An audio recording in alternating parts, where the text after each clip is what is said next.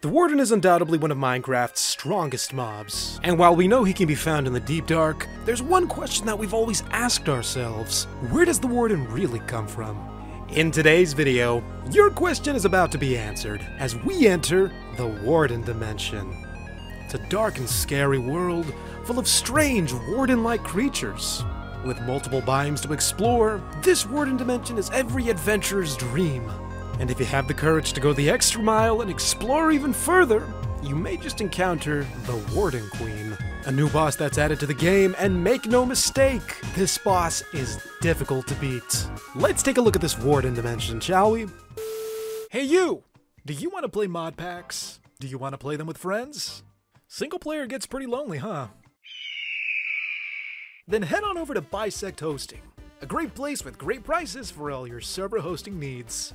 They support so many mod packs that I have yet to find one that they don't. Use code Doublesal at checkout for 25% off your first order. Bisect Hosting, a great site for great servers, because hanging out with pigs, it gets pretty old. I had no idea we were going to start in the deep dark, but we can work with this.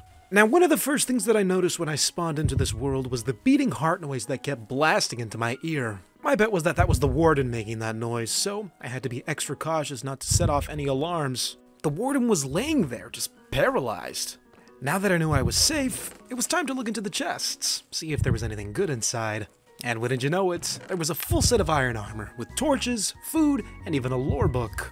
Now before heading into the Warden Dimension, I wanted to make sure that I was properly equipped, so I decided to explore the city to see if I could find any other gear that could help me. The Warden was down. There was no need to worry about him, so if anything was out there, it was free for the taking. I spent a few minutes exploring and found a number of things, like this enchanted diamond hoe, and in the other chest, 2 sets of enchanted diamond leggings. I wrapped up my exploring and went back to the Warden. After that, there was only one thing left for me to do, and that was to put him out of his misery. He dropped a Warden Soul, an item that was key to opening the portal. I stopped and looked around, wondering whether or not I was ready for everything that was going to be on the other side.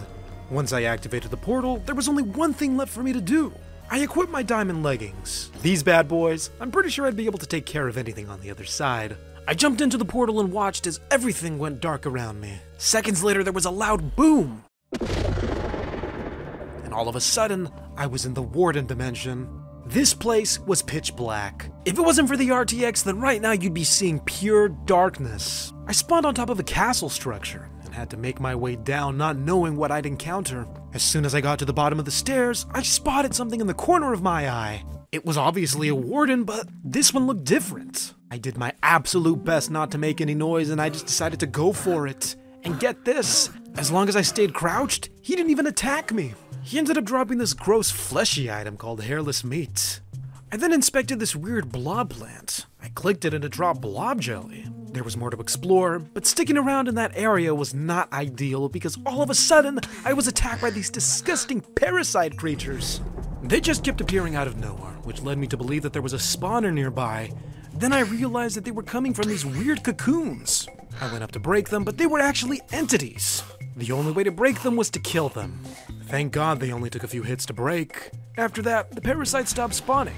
Just when I thought I was in the clear, all of a sudden these giant spikes came out of the ground. This resembled the Evoker's fang attacks, but this had to be another type of Warden. I couldn't fight back because I just didn't know where he was. The only thing left for me to do was to keep moving forward, hoping that he wouldn't follow me. But there wasn't a single corner in this map where there wasn't a creature already waiting to attack me. Once again, I spotted another monster, although this one looked a little small. This guy was bite-sized. It was a baby Warden. And even though he was a baby, I just couldn't take the risk, so I had to do what I had to do. Now this next encounter startled me because all of a sudden I was being pelted by these sound waves. At this point, I was beginning to wonder whether or not I underestimated these monsters because I took a lot of damage. After recovering some of my health, I went back to investigate the creature that attacked me, and this thing was like a weird walking table. Just like the hairless Warden from earlier, he seemed passive, so long as I stayed crouched. And yes, I am lagging. This is a beefy Minecraft DLC, but we did our damage eventually. After that, I got into the groove of things. I was easily killing these enemies with ease. With my newfound confidence, I felt ready to explore the rest of this dimension. The first thing I had to do was to get off this cliff. I felt like I was one misstep from plummeting hundreds of blocks.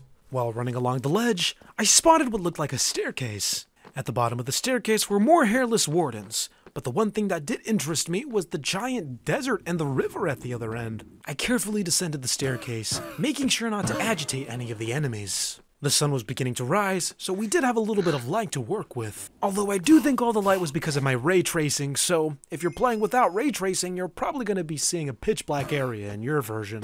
One by one, I eliminated each enemy. Then suddenly, one of them dropped an interesting item that I hadn't seen before. It was called Warden Essence, and according to the lore book, this item could be used to craft Warden armor. If I wanted a full set of Warden armor, then I was going to need one more essence, so we carried on.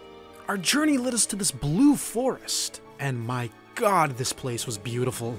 I kept going, and then I encountered this ruined structure, and I'm not gonna lie, I was pretty surprised to see that this thing had generated because up until this point, there were no structures aside from where we spawned. Inside was more blob jelly and these sculk nuggets. As the sun began to set, I then encountered another creature, although this one was a little interesting. This guy was straight out of the Mushroom Kingdom. When I attacked him, he started doing these funny little spins. Thank God I didn't get caught in his arms because that probably would have done a lot of damage. I left the sculk forest and found myself in a desert, and this area was very dark because there was no sculk to provide light. Embedded in the sand, I found what looked like a warden skull. I picked it up and tried to put it on, but I guess it was just a block. I then came across a secret room with the chest inside, and in the chest, something called sculk crystals and a grappling hook. According to the lore book, these crystals could be used to craft tools, and in this case, we wanted a warden sword. I then tested the grappling hook only to remember the reason why I don't use these in the create mod. The next day, I started stacking blocks to reach the top of what looked like a massive bridge. On the other end of this bridge was a massive stone pillar. I had to see what was at the top, so I made my way over there. At this point, these hairless wardens were more of a nuisance than a threat. Although this one did drop our last warden essence, so now it was time to craft warden armor. All we needed were some bones and the essence itself. I'm gonna be honest, this armor did not look the way I thought it would. I thought we were gonna look more like a warden, but we resembled a skeleton. But when you look at the crafting recipe, it makes perfect sense. I only wish I was able to take off the diamond pants, but curse of binding, what are you gonna do? I kept making my way towards the top of the pillar. I was stacking blocks with the hope that I wouldn't lag and fall off. Thankfully, the danger was worth it, because at the top there was a chest, and inside, all sorts of items. There was a sculk helmet, some blob jellies, and even a warden bow. And the amazing thing about this bow was that you didn't even need arrows. This was because this thing shot sound waves. We had warden armor, we had a warden sword, and now we had a warden bow. I think we were more than ready to take on the Warden Queen. Using my new weapon, I began to clear the enemies that were standing in our way. The Warden Queen was at the top of the staircase, and nothing was going to keep us from getting to her. When it came to the staircase that led up to the Warden Queen's lair, well, just everything about this area screamed WARDEN Dimension. There was sculk everywhere. At the top of the staircase was this massive cave, and these really loud noises coming from the inside. I took care of the enemies, and I followed the noise to what looked like this weird rib cage. Now, this is just a shot in the dark, but if I had to put money on it, these were the gates to the Warden Queen herself. As I approached these bones, they opened up, revealing the entrance to the base. And at the end of the tunnel, it was the Warden Queen. All of a sudden, I was discombobulated and blasted with the powerful noise. With the help of my trusty bow, I tried to keep my distance doing damage from afar, but that didn't work so well because she started spawning all of these little minions to help her. Within seconds, I was swarmed by all these baby wardens. Thank God we had the warden sword because if we had anything else, clearing them would have been a nightmare. During the battle, I noticed that they were dropping these helmets on the ground. I put the helmet on only to realize that this was the skull of the baby warden itself. The sun began to rise and the Warden Queen was still alive. I figured that the best way to win this battle was to simply take her head on. And as you'll see in a few moments, that was an extremely terrible idea. On the bright side, I was in the arena. On the bad side, I was being chased by all these little baby wardens, and these crystals, they kept healing her.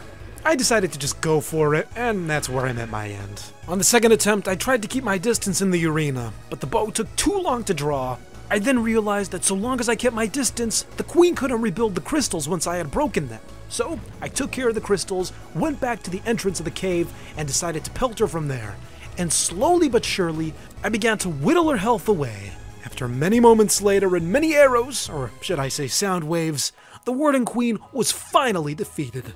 The only thing left for me to do was to take out the remaining children she left behind. With one heart left and the desire to go back to the overworld, I walked over to see what the Warden Queen had dropped. The first item she dropped was Warden Antlers. I tried to see if it was another helmet I could put on, but it was a block. The second thing she dropped was a Warden Horn. I thought if I blew through it, it would make a noise, but no. It spawned this weird Mickey Mouse looking Warden. Now, I don't know if it's supposed to look like that or if it's just a lighting glitch, but it was really funny to look at. Now, I don't know what this guy was doing to the skull, but I had to put him down because he was gonna get me demonetized. Anyway, I hope you enjoyed this video. That was the Warden Dimension. I'll see you next time.